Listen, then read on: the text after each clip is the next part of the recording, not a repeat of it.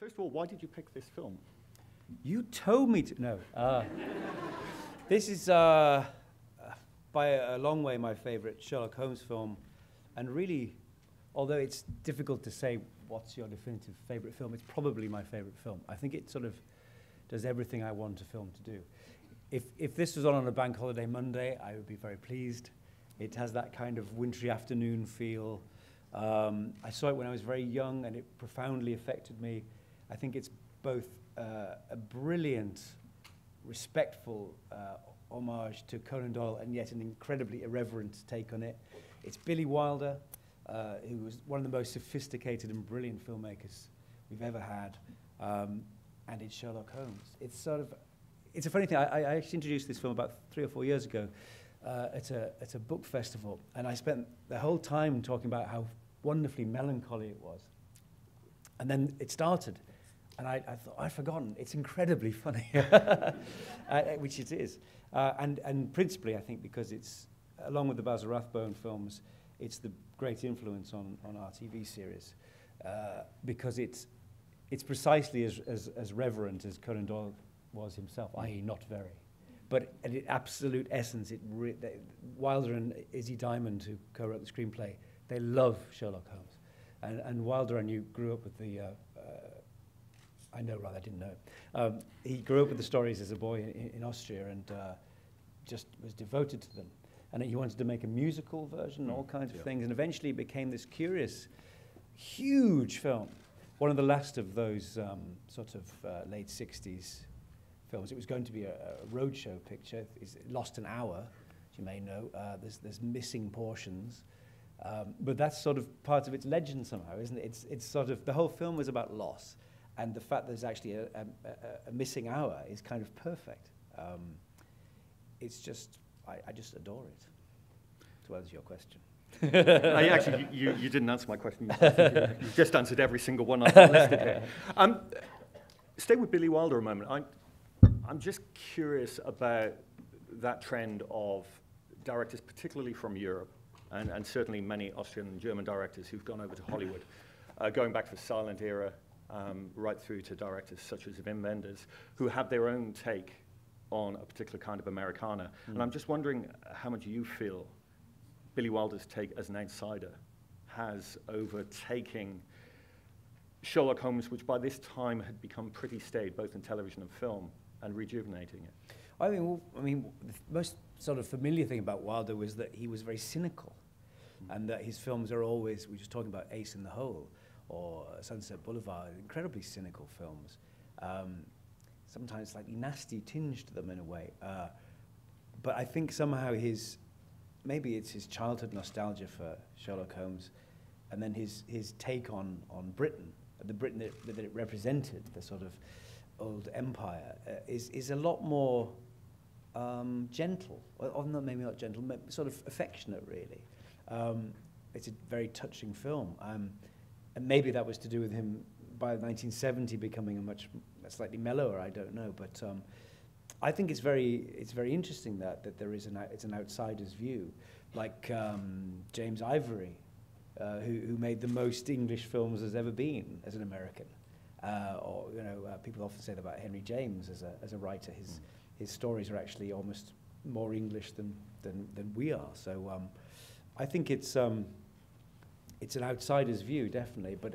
But what you get in the end, whatever their original ambition, is a very nuanced and funny portrait of something he loved, but in a very particular Billy Wilder way. He wanted to do something with it. I think that's the key to it. He didn't just want to do a straight adaptation. So, as you'll see, each part of it certainly resonates from the original, and one of the main story is sort of based on the Bruce Partington plans, but only very tangentially. But it's him and Izzy Diamond sort of taking it and running with it, I think.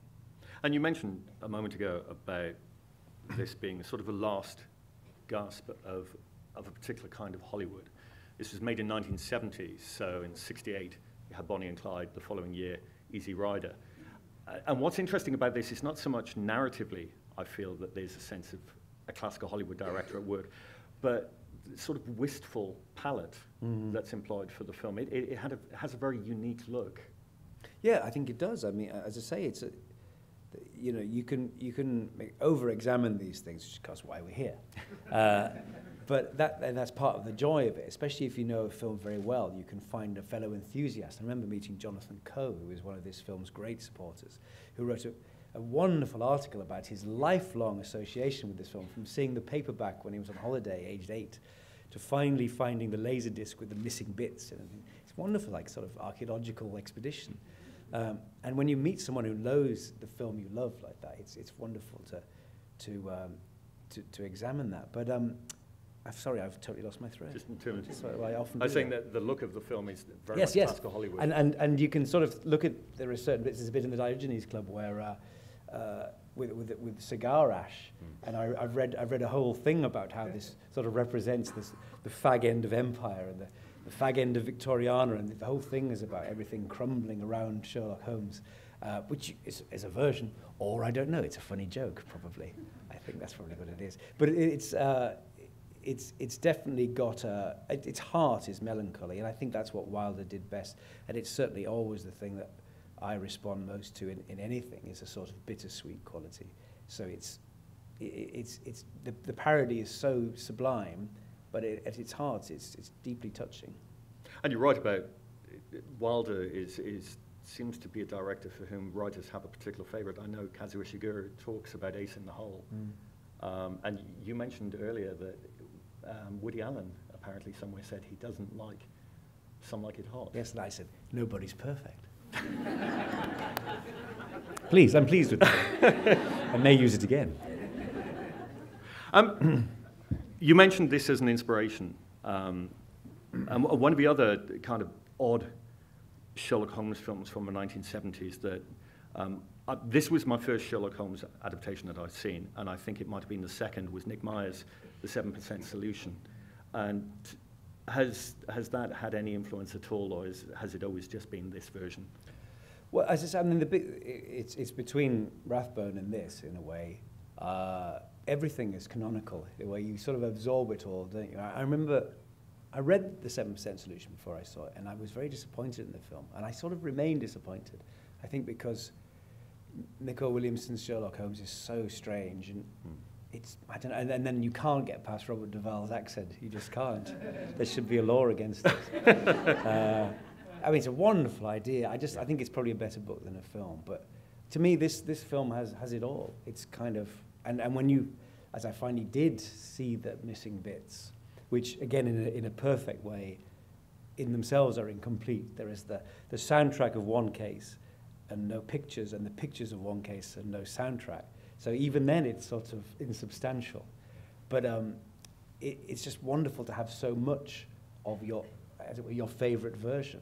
And what's really interesting is that, you know, that Robert Stevens is by no means anyone's idea of Sherlock Holmes. He as you'll see, it's a curious portrayal. It's very camp actually, and he wears a lot of eye makeup in a very late '60s way.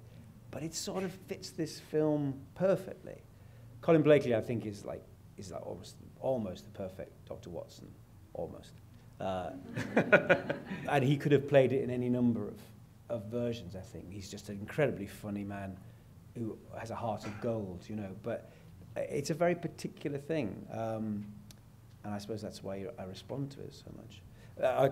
I mean, Christopher Lee's Mycroft, though, is directly why my Mycroft is like that, because it felt to us that what Wilder was doing was taking a sort of one joke character and making it more sophisticated. That the Diogenes Club are actually sort of the British Secret Service, and they're behind lots of things, you know. And the whole idea of the brothers having a much more fractious relationship is entirely from this film. And I'm right in thinking that Mycroft had appeared in 4 stories. 2 stories. 2 stories. He briefly appears also in The Final Problem. He's driving the carriage that takes Dr. Watson to the railway station. But you only find that out in The Empty House. Otherwise, it's just 2 stories. And you're right, he, in the books, he's just really seen as clever but overweight, and that's pretty much it. Yeah. I've read somewhere, and I could be wrong, but Alan Moore in The Extraordinary League of Gentlemen has him as M, Bond's boss, doesn't he? Yes, it's clever, isn't it? I mean, well, it's brilliant. That's the film wasn't, but the way that he absolutely, you know, interlaces almost every aspect of late 19th century literature is breathtaking, really. And the idea of M being Mycroft being / Moriarty and everything, it's really wonderfully done there. And the critical reception of the film is quite interesting because it's late in Wilder's career. I think he had another 5 or 6 films in him, but some people have suggested this may have been one of the larger nails in his career coffin because it cost so much money. And it didn't work. And it didn't work at all. And it was box office and critical reception. Yeah. When's the last time you saw it? And last week, probably. It's not that long ago, actually. But I remember I saw it on TV, and then one of my epiphany moments was my sister bought me a wonderful book by David Stuart Davis called Homes of the Movies, one Christmas. And I grew up with that. I don't think David feels the same way anymore either, but I grew up with the idea that it was a noble failure, that it sort of starts okay and then goes downhill. And you sort of, you often do that. You buy into the idea of a film, the critical reception. You go, oh yes, it was like that. And then obviously sometimes there is a perversity about people wanting to like the things that nobody else likes. That, as we know, this building is founded on that idea. But sometimes it's true, and sometimes it's not just people being sort of deliberately perverse. It's because actually it hadn't found its time. And over the years, what's wonderful about this is it's so matured. So many people love this film now, and you can see it properly in the line of Wilder's work, but very much in the sort of line of Sherlock Holmes movies, which, as you say, in the 60s had become, after Study in Terror with John Neville, that people just didn't know what to do with it anymore, I think. So I'm sure at the time it was, and Wilder famously never talked about it, scarcely talked about it, and in that annoying way kind of couldn't be won round, but I think that's what happens with a lot of directors. If they have a commercial failure, they just forget about it. And I think he finally came to terms with the fact that people liked it, but not as much as I think he should. That it's a very personal work, I think, and a very profound one.